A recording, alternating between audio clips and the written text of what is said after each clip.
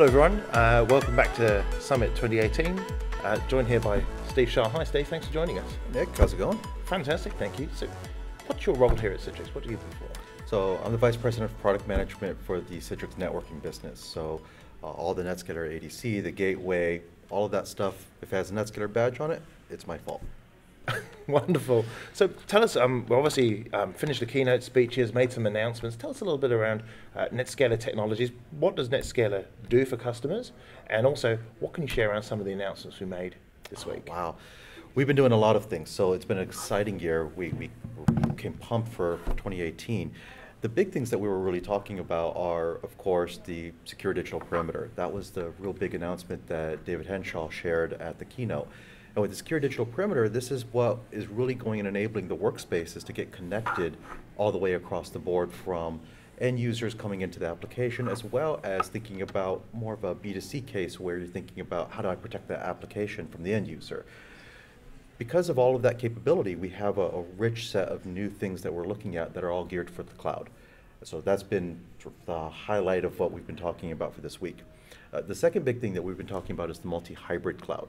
This is really a transformative piece where we're watching the ADC market go from just thinking about hardware to actually driving more around software. And the motivating factor for that is, as people want to take applications and move them up into the cloud, by having it as software, they get the malleable form factor for being able to move it to any cloud they want to pick. So whether it's Azure, it's AWS, Google Cloud Provider, whatever it is, they've got that support. And that latter part there is actually really special because no one else does something like this. In fact, Gartner was saying that we are the only vendor that satisfies all use cases worldwide. And so they recommended us as really just the best ADC there is out there. Okay, well, so the Gartner recommended us for 4 key areas, if I remember rightly from there. What specific 4 should partners think about when they're engaging with their customers around moving from on-premises deployment, where a customer says, I want to go to cloud, and partners go, well, I know NetScaler can do that. What are those 4 key areas which partners should be leading with Citrix in conversations? So the very first thing that a lot of customers are really worried about is licensing. They're used to, you put a license on a piece of tin and you go and you bring it out and you make it work, but when you start moving it into the cloud and the whole thing becomes malleable, licensing becomes a lot more challenging. And so this is where we've got some really strong differentiation. So for example, we created a licensing model called pooled. With pooled licensing, you're able to disaggregate the software elements from the hardware elements and actually get them to move around and protect the value in the software. The next big thing that you'll really want to look at is thinking about what you need to do from a management and automation perspective. So as you move to the cloud, what happens is that the hardware disaggregates into a lot of small pieces of software. So suddenly you're going from, say, a pair of NetScalers to having possibly hundreds of virtual machines. The management of those machines becomes really key, and this is another strong differentiation for us. We have a new technology called MAS, Management Analytics System. And what MAS lets you do is not only take care of all of those, but tie it into orchestration systems like Kubernetes, OpenShift, and so on. So a lot of really powerful things in that front. Next thing you need to think about is your team. And I know this isn't really a product thing, but how do you go and take the most important part of your organization, your team, and say, if you're going to move from a traditional data center into the cloud, how do I bring the team with me? Because there's obviously skills that have to change, talent has to get revisited. This is, again, one part where there is a benefit in the product in that the fact that we have the same code base that is spanning everything from premise to cloud means that from a one-to-any strategy, you now have one investment in your team, and they can go to any cloud and be able to apply that knowledge. And the last thing, number 4, and I promise I'll keep this last, is the analytics piece. Yep. Analytics is obviously the big thing coming around. We're hearing about it all over the place, but the tremendous insights that you can get from having your application broken apart into all of these component pieces, and the data you can pull from it is really rich. So there's a lot of performance data you can pull from the whole thing, as well as security data. The anomaly detection of when you spot when I see traffic patterns that aren't quite right, or users doing things that I'm not expecting. These are the things that allow us to stand out from our competition. So what you're effectively saying, that's really exciting, is actually customers actually now have a very clear security model which isn't scary for their internal team, working with partners to clearly define where are we going to the cloud, where are we going to burst out? What workloads are we doing? Are we doing this for DR? Are we doing this for certain projects? There's actually a NetScaler product and a licensing model that can work specifically for them. Absolutely. And this is for the whole journey from the customer's perspective. So even if you are, still thinking about the world as your own data center, there's still traditional licensing. If you're looking at, I know I'm going to move to the cloud, but I'm not sure when, pooled becomes really helpful. It allows you to hedge your bets. If you're going all software, there are new licensing models that we're introducing that allow you to do very software-centric licensing rather than network-centric licensing, which is true for the cloud. And then, of course, eventually there's the full cloud service. You can consume things like MAS as a cloud service and get yourself out of licensing altogether. Yeah, absolutely. So from a product standpoint, you don't necessarily need to have XenApp and XenDesktop to deploy NetScaler. It could be a standalone product and as a security product. Maybe tell me a little bit more around how, as a non-XenApp, XenDesktop product, how can partners look at using NetScaler and deploy that purely for traditional workloads? Absolutely. So this is actually, it's interesting because as successful as the combination of NetScaler has been with XenApp and XenDesktop for the workspace, that is actually not the most common way the NetScaler gets deployed. The most common way the NetScaler gets deployed is actually as a load balancer, or something that goes and enables a web-based application to scale out and move up into the cloud. The use case there is actually really compelling, really powerful. So now when you start thinking about how does my application handle surges of traffic? How does it handle a distribution of servers that have to get run up in the cloud?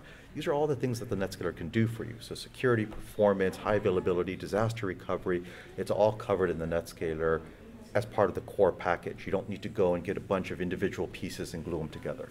And having visibility of what's actually happening, what's passing through that, and if necessary, speeds and where people are coming from, that's actually really useful for customers to know what's happening in their network and what the user experience is like. Absolutely. The insights that you gain from that analytics is just incredible. I'll give you an example, and I'll pick on XenApp one for an instance. Sure. HDX Insight, we've had this now for some time, and it's a little disappointing for me how many people are still new to HDX Insight, but we hear about customers where they say, I get an end user that calls up frontline support, they're frustrated because they say their desktop is slow, Yep. Can't pinpoint why. Now, with HDX Insight, the networking team and the server team look at the exact same report, the exact same data, and they can pinpoint where the problem is without having to go and troubleshoot different places in the data center, the end user, and so forth. Time to resolution drops dramatically. Raising a ticket for storage, servers, network, etc. It's just cumbersome. It's not the right way people should be working now. Night and day difference. So we can help solve those issues really quickly, particularly for XenApp customers as well. Absolutely. HDX Insight's great for XenApp and XenDesktop. You can also apply things like Security Insight and SSL Insights that are part of MAS in more traditional web-based applications. So that's really interesting. Tell me a little bit around how we can help with web-based applications. So somebody has an application that they're trying to publish out. How do they do that with NetScaler?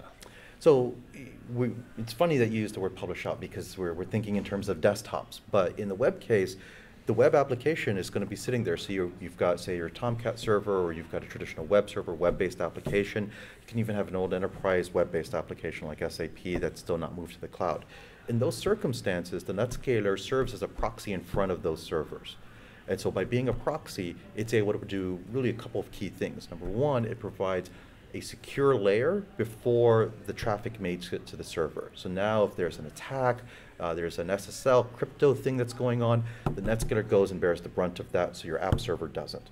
The next big thing it's going to address is performance. As that traffic comes in, especially as the traffic surges and comes back down, those surges in traffic can get offloaded on the NetScaler, especially things like SSL, which is increasingly becoming a tough workload. That SSL gets offloaded to the NetScaler, and the app server doesn't have to deal with it. In essence, the NetScaler acts as a shock absorber for what's coming in from the internet. And the last piece, there's all the insights, so the analytics again, but now we're doing analytics for web-based applications, not just ICA-based applications.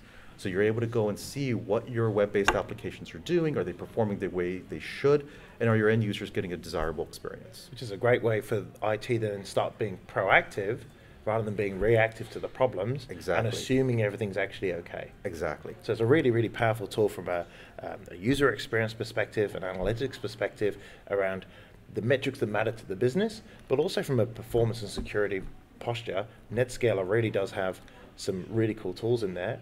And also, Gartner recognizes us as the only ADC player that actually plays in the 4 key areas, which customers are looking at and partners should really be considering and understanding more about. Absolutely. So I suppose that leads me into our next question around where should partners who are having conversations with customers, where should they invest their time and upskilling around what NetScaler can actually do? What would be some of your suggestions there? The multi-hybrid cloud is the one that's probably, it's immediately in front of us, right? These are opportunities that we're seeing now, actively in our customers. What I often advise all of the Citrix sales team to do is actually start the conversation with mass.